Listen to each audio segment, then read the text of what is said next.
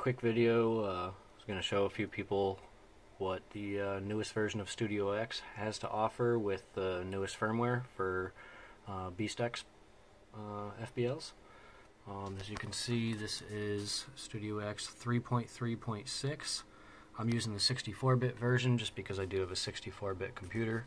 I'm on Windows 7, by the way. So I'm plugged into my helicopter right now to my MicroBeast Plus. Shows I have firmware 5.14, shows the serial number, and it actually will show your gyro live readout. So there's heading lock mode, and there's rate mode. These are your options for what you can go through, and I'll do a quick scroll through all of them. Here's control setup, and it has instructions on every single panel to tell you what to do.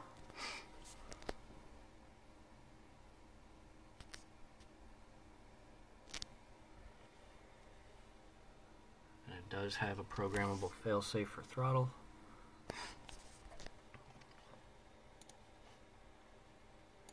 Heli setup.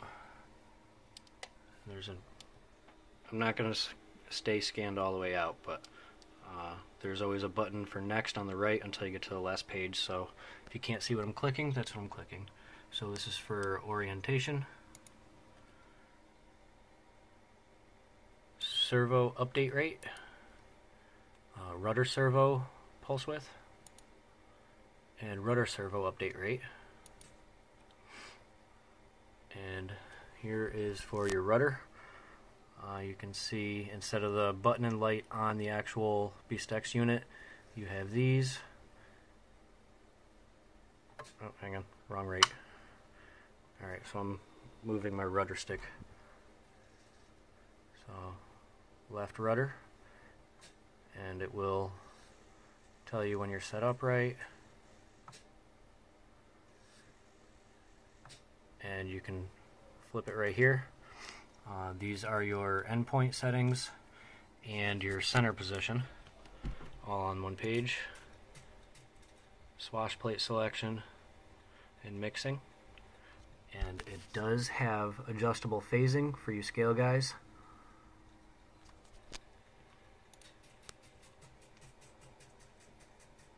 And this is for centering the cyclic servos.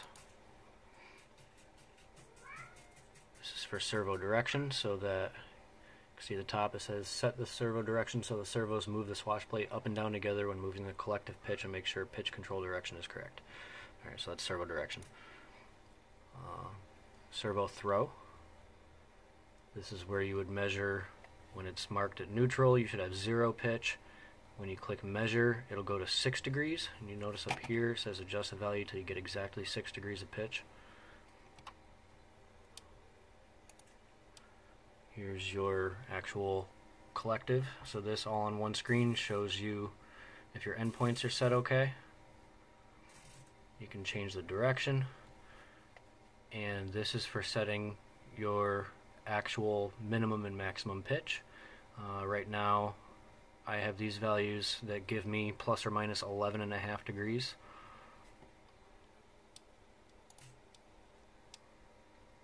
Cyclic limit adjustment. This is where you can read the top. It says you adjust this up or down until you get full range of motion with full collective and full cyclic without it binding.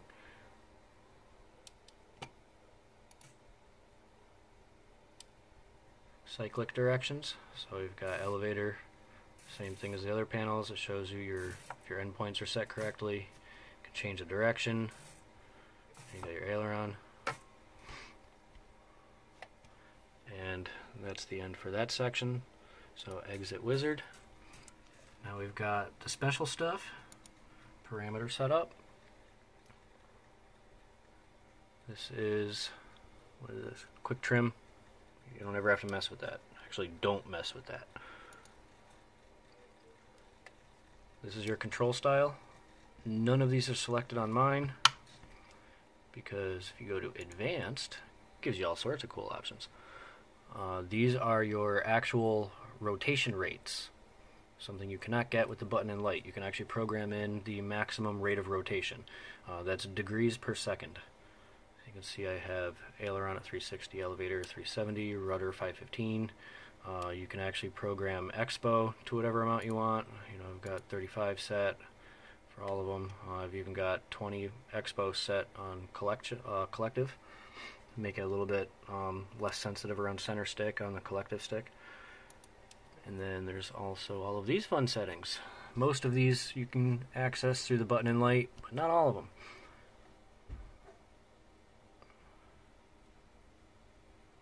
You notice you've got your Revo mix. So that's Revo mix is tail pre-comp.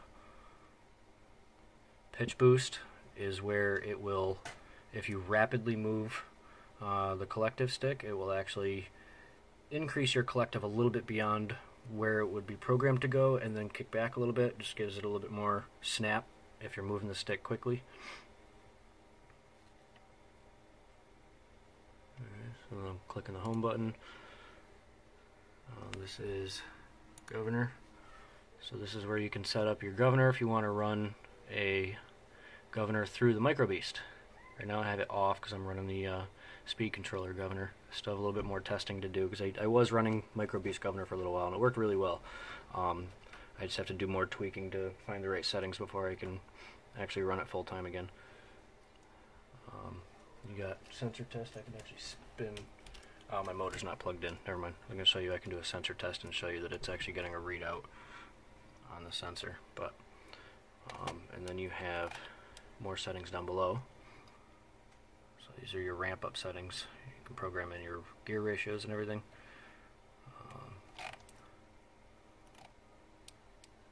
Next, scroll up.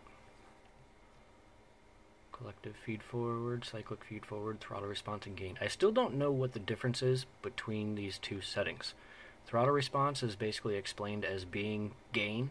It just doesn't describe which part of the gain. And this just says gain. That's why I still have to play with it a little bit more.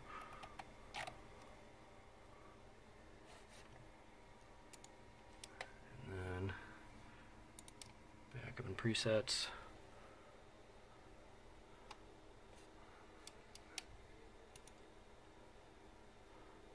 This is where I can do restore points, factory reset.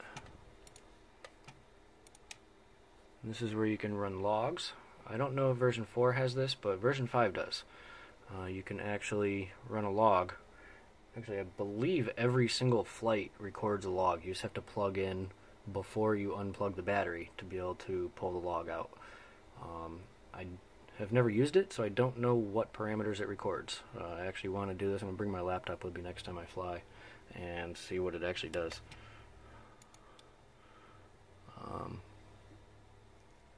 Okay. Well, maybe that's a vibration analysis? I have no idea. I gotta mess with it. And then you know the firmware update screen. That's it.